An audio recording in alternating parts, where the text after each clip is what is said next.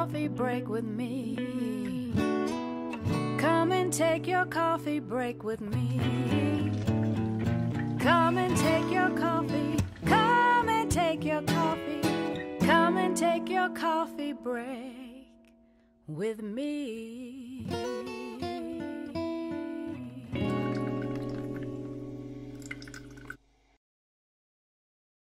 Hello and welcome to Coffee Break with Candace. We're so glad you're here with us today. I have a very special surprise and I'm going to let him introduce himself and tell us more. Hi, my name is David Marino and I have worked with Candace before. I actually did a profile piece on her, a video for Black History Month, and so I consider myself a storyteller as well. I know Candace does all of these interviews, which are always very interesting and sharing the positivity in the world that people are doing. And so I'm actually going to be guest hosting with Candace. So I'll be doing a few episodes a month, which I'm very excited about and very thankful that you reached out to me to do that. So that's very exciting.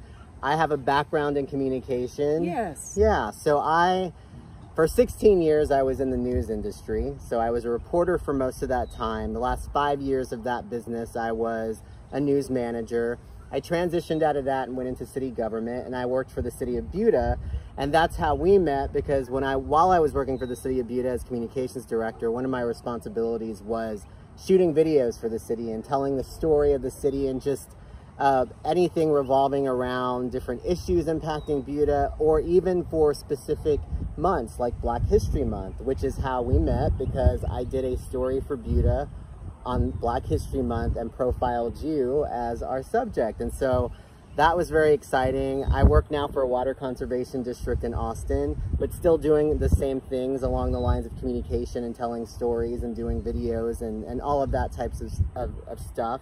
So that's how this all came to fruition with us and moving forward with this. So I thought that was very exciting that you reached out to me like a few weeks after I left Buda and asked if I would be, interested in doing some of these episodes. Well, I'm excited to have you. What has spurred your love of story?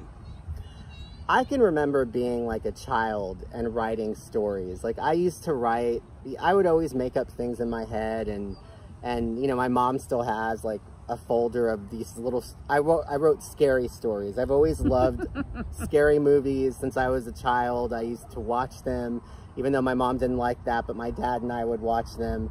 And I just liked writing. I always liked writing. I always liked kind of disappearing into another world. And I think that helped as, when I was younger, I journaled even for a while. And I think that it was always just an escape for me. And I ended up, later in life, it's funny how things come back full circle. My first year in college, I was a music major. That's awesome. I played viola, and I thought that was going to be the direction I went, but I ended up changing in my major and ultimately went into communications, radio, television, broadcasting. And my love again for storytelling came full circle. And I think for me, that was what was so exciting about that industry or that field, was that I was able to share people's experiences. And I just feel like the person that's there to sort of facilitate that and then put it out to the world. And that idea of being able to interview somebody, take what they've said and put it together in a way that is consumable to the public, and then create and edit.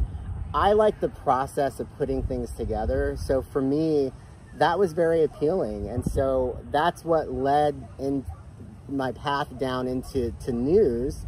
When I was in college, I started interning in San Antonio. I'm from San Antonio. I went to school at Angelo State University in San Angelo. But in the summer, the first summer, it was just volunteering. I ended up volunteering at a radio station. And it was multiple stations in the same building. There was like the rock station and the country station and the pop station. And then there was the AM news talk station. I thought I was going to be like a DJ or something and end up in the FM. But I ended up in the newsroom. I met my mentor at the time, Tracy Evans, who I've got to give a shout out to. I met her at that time. and she was a news reporter there in San Antonio for that station, and I just got sucked into it. It was really exciting, the idea of from day to day you don't know what's happening. There's so many different things happening every day, and you don't know what you're going to be covering. And so they would let me we had tape recorders back then. It was in the 90s. Still tape recorders, which the young people don't know what that is. Or maybe they do, because things are all coming back now. True, very true. I would go out and get tape of like man on the street, sort of like whatever story of the day they wanted to get comments on, whatever was topical. I'd go out at like gas stations and try to catch people while they're getting gas. What do you think about this or that? Then I'd come back and they'd put the tape together. So that's how I started in news. And Tracy really took me under her wing and sort of nurtured, you know, the talents that I had and helped refine that. And, you know, I was really green when I started, and it took a while. And while I was there, you know, the next summer I actually interned for real. And I got to do newscasts on the air, like anchoring weekend newscasts and oh, wow. going out and doing, you know, getting tape again for radio. And so after college, I ended up working in news radio for 3 years for a station in San Antonio. And then I transitioned into television news, and I worked in Midland, Tucson, went back to Midland, did like a short stint in San Antonio freelancing, then ultimately ended up in Austin where I was a news manager. So that sort of sums up my news career, you know, up to that point. But back to your question about storytelling, I just, you know, again, I feel like it's a way to escape into somebody else's story.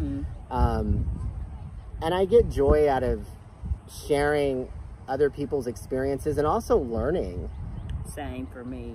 I think when you talk to people and you learn about their life or you learn about their experiences, it very much can be eye-opening for yourself, things that you didn't think of, you know. And I think, and you probably experienced this, sometimes you go into an interview thinking that you have an idea of what the story is going to be in your mind, and then you start talking to the person, and they just bring up things that you weren't expecting to hear, and you end up going in a totally different direction and learning more than you thought you would ever learn, and then your perspective just changes. And for me, the learning part and learning what other people's experiences are is so important. And I think as human beings, you know, we're all in our own bubbles most of the time. Yeah, very true. And unless you are exposed to other people and learn about their life or learn about what they've gone through or what they had to do to get to where they are, you don't always appreciate, you know, things. And I think it's really important as a person to learn about other people, to understand their, you know, the positives and their struggles, because, you know, I think that's even where we are in the world today. There's a lot of divisiveness because people don't listen. They don't sit down and just try to understand somebody else's perspective. And with storytelling, I think that's a lot of it, that's what it is. It's taking somebody's perspective and putting that into a story form and sharing it with the world.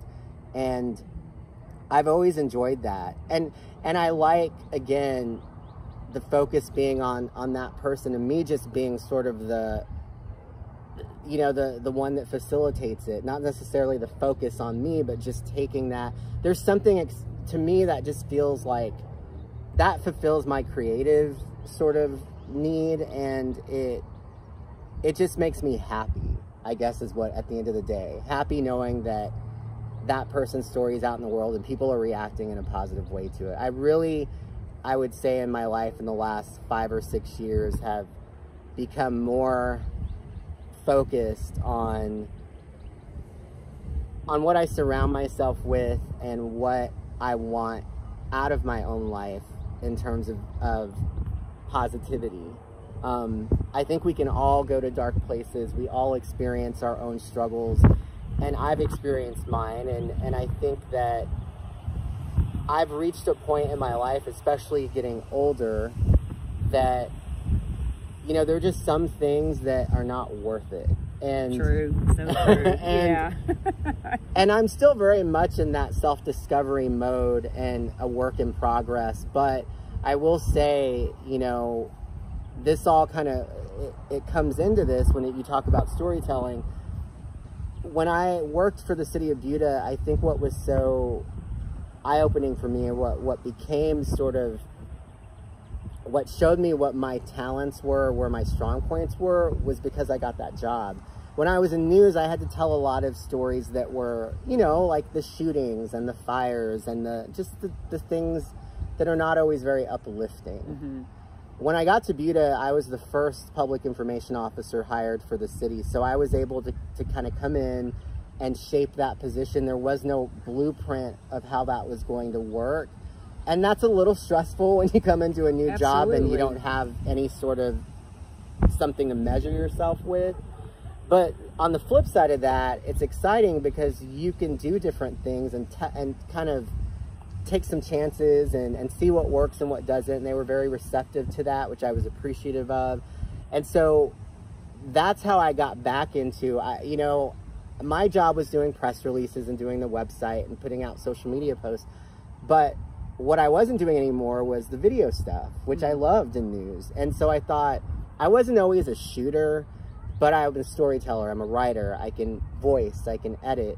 And I thought, I'm just gonna get a camera and just start shooting. I'm still not the best shooter in the world, but what I started doing was these different profile pieces on history of Buda, or paying it forward, you know, positive clips of the things that people were doing in the community that were having, you know, an awesome impact on other people.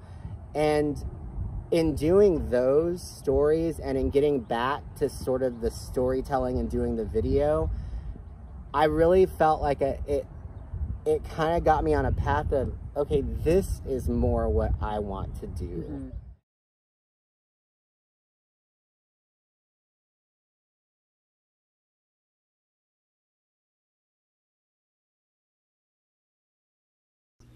Hi, I am Chef Vita, owner of Jules Cajun and Southern Cuisine. And this morning we are going to, I'm going to show you how to make an omelet real simple. First of all, I want to show you this omelet maker right here that I purchased off of Amazon. It's only maybe like 20 bucks. Okay, and of course red is one of my favorite colors, so I got red. This omelet iron is already hot, and I've already sprayed it with a little canola oil. It's available where you can make like 2 omelets at the same time. Cool, huh? Okay, so what I'm gonna do is I am going to pour some egg white. I usually use egg white. You can use like the liquid eggs if you want, or you can scramble your eggs if you would like to. I'm going to pour a little bit egg white in both sides, and you have to be kind of quick because it starts cooking real fast. Now, as far as what you want in your omelet is whatever you would like. So right here, I have sauteed some onions and bell peppers. I'm going to put that in both of the omelets. And the good thing about this, say for instance, you can make one omelet one way and another one on the other side. You're making omelets for 2 people and want 2 different things. So I'm putting the sautés, onions, and bell peppers in there. Your meat of your choice.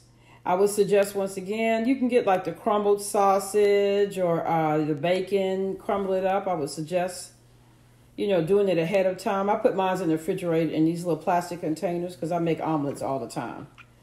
They're a quick breakfast. Does not take long at all. I love mushrooms. So I'm going to throw some mushrooms in there. And what's the omelet without cheese? Okay. So then you want to pour your cheese. Any cheese that you would like. If you want 1 or 2 different types of cheeses, that's fine. But you want to put your cheese in there. Now, someone asked me before, what about salt and pepper? Well, I'm going to tell you, cheese has a lot of salt in it. So I usually don't do this, but sometimes if you want, sometimes I may put a little Tony Sachet in there. But right now, there's a lot of cheese in there. Then you want to seal it with some more egg white until it's filled up all the way to the brim. Now, it's already started cooking. And then I am going to close it for a couple of minutes. And I'm going to chat with you for a bit. And then we're going to come back and have our omelet. I have never, ever been able to cook an omelet in the regular stove, in the regular pan where you flip it. It always like broke up. And one day when I was catering and I started doing a lot of brunches, and then I found this omelet machine on Amazon. So I've told a lot of my friends, you know, to go and check out this omelet maker on Amazon. Like I said, it only costs maybe $20, $25. I don't even think it's that much. But this is very convenient, especially in the mornings. Instead of grabbing that donut, you know, very cost effective. You know, just get your little ingredients together ahead of time and make your own omelet. Now, you know, when I go to the restaurants and order an omelet, I can never eat the whole omelet. I think they use like 3 eggs or something. That's too many eggs for me. So using this omelet maker is just perfect. So I'm gonna let you peep at it real quick. See how it's puffing up. A couple more minutes and it will be done. Once again, like I said before, I am the owner of Jules Cajun and Southern Cuisine. And from time to time, I may be showing you some recipes out of my kitchen here at home. Or I may be online on the food truck and showing you some things. Most of the time I am on the food truck. So maybe the next episode will show you some dishes that I actually do on the food truck. Ooh, it's puffing up really, really good. I'm located in the San Antonio area. My website is julesgumboandmore.com. That's JEWELLS Gumbo, GUMBOANDMORE.com. And our omelet is smelling good. And you can serve it up by itself, or you can eat it with some toast, or you can get that grits. Hey, the instant grits is just as good. 5 minutes, you know, 3 minutes in the microwave, and you will have your full-blown omelet. Let's see what we have here. Now, I do want to tell you, if you put a whole lot of cheese in it, it's going to take a little bit longer to like firm up and everything. So let's see what we have here. It is almost done. I love egg whites. I just love egg whites. Anytime I do these for like brunches or catering and everything, I usually just use the egg whites. And like I said, you can put just about anything you would like.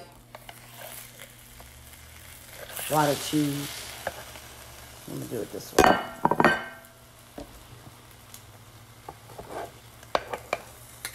So we get it all up under it. There we go. There we go. Ooh. Okay. And here is my omelet. And that is it for today.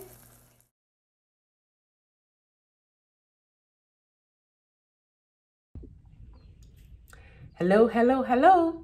How are you? I'm Dr. Hoke Effiong, board certified pediatrician and ADHD consultant. And it's my utmost pleasure to present to you the segment called Brain Power. Why the brain? Yes, that's a great question and I'm glad you asked. So, the brain is the one organ that controls every bit of every function that goes on in your body, which means that if you take care of your brain and you fall in love with the physical health of your brain, you know, we often hear about, oh, take care of your body and take care of your mind and eat good food. And some of us are tired of hearing those stories and those statements, but you know what? We seldom hear about loving your brain. And you know that's the missing piece, because when you fall deeply in love with your brain, yes, you heard that right. This is for kids and parents. When you fall deeply in love with your brain loves you back. And guess how it shows up? It shows up in improved health. It shows up in your mind working better. It shows up in feeling stronger. It shows up as having better relationships with your money, with people, with your animals. It shows up as being more creative. It shows up as feeling stronger and sleeping better. I mean, your entire life can be changed if you fall in love with the physical health of your brain, which means that you have to remember that food can either be medicine or poison for your brain. So that's why it's not just, oh yeah, eat healthy, it's gonna make you feel better. No, actually, food is medicine for your brain. So if you put not good food in your body, guess what you're doing to your brain? You're feeding your brain things that are not good for it. And guess what happens? Your mind won't function well. You'll feel lousy. You'll feel sick. You'll feel like, I just don't want to function today. But if you change that thought around and you start seeing whatever you do, your actions in light of, hey, you know what? Is this good for my brain or is this not good for my brain? Then you're more likely to take actions that will improve the overall health of your life. Because to fall in love with your brain is to fall in love with your life. So who's on the challenge with me? I hope you come along with me and join in on this segment. And I'm so looking forward to going through the series of brain power. Brain power for your life, brain power for your mind, brain power for your body, brain power for your environment. Basically, how everything in our life affects our brains and how we can improve and grow stronger. And guess what happens? Kids and parents, when you do this together, guess what? It increases and strengthens the bond that your family has. And what's better than that? I mean, as a pediatrician, that's my biggest joy, is for parents and children to work together, to love each other, to grow together, and to be stronger together. Because guess what? When there's a strong family unit, we are stronger as a community, we are stronger as a country, we are stronger as a world, right? So, I'm so excited, and I hope to see you every month. So stay tuned and have an amazing rest of your week. And remember, love your brain, love your life. Hi, I am here to talk about one of my favorite artists, and that is Randy Newman. Randy Newman was born in Los Angeles, but spent a lot of his childhood in Louisiana, and specifically New Orleans. I think his mother's family was from New Orleans.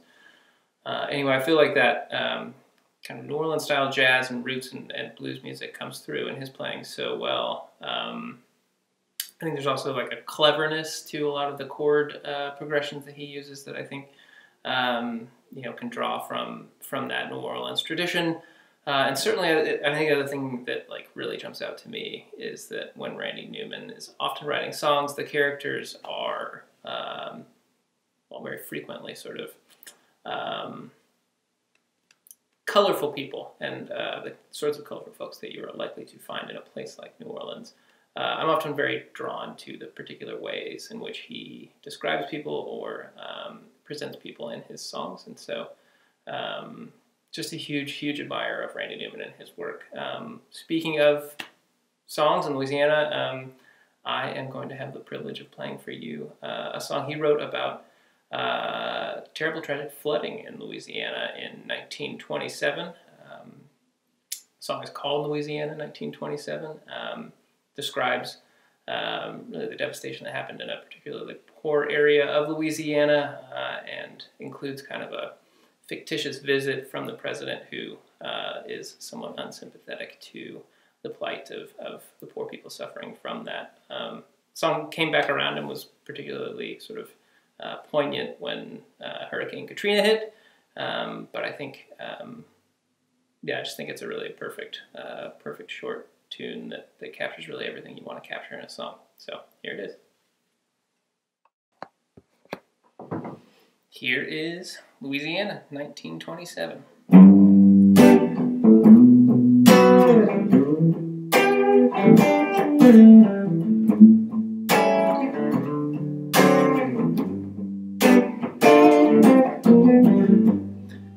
What has happened down here is that the winds have changed.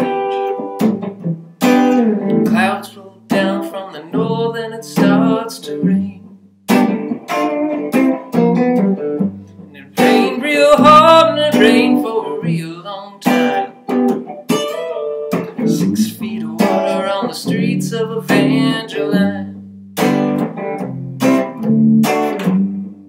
river rolls all day, the river rolls all night. Some people got lost in the flood, some people got away alright. The river busts on through down a Plaquemine. 6 feet of water on the streets of Evangeline. Louisiana, Louisiana, they're trying to wash us away. They're trying to wash us away. Louisiana, Louisiana, they're trying to wash us away. They're trying to wash us away.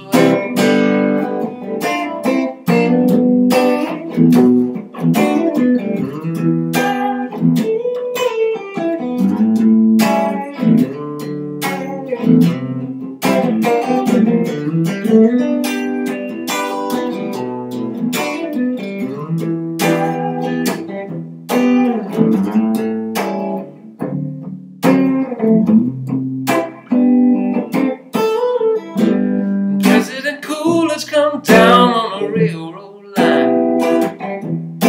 A little fat man and a notepad in his hand. And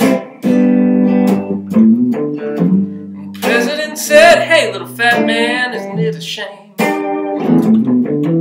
the river has done this poor cracker's land?" Louisiana, Louisiana, they're trying to wash us away. They're trying to wash us away. Louisiana, Louisiana, they're trying to wash us away. They're trying to wash us away. They're trying to wash us away. They're trying to wash us away.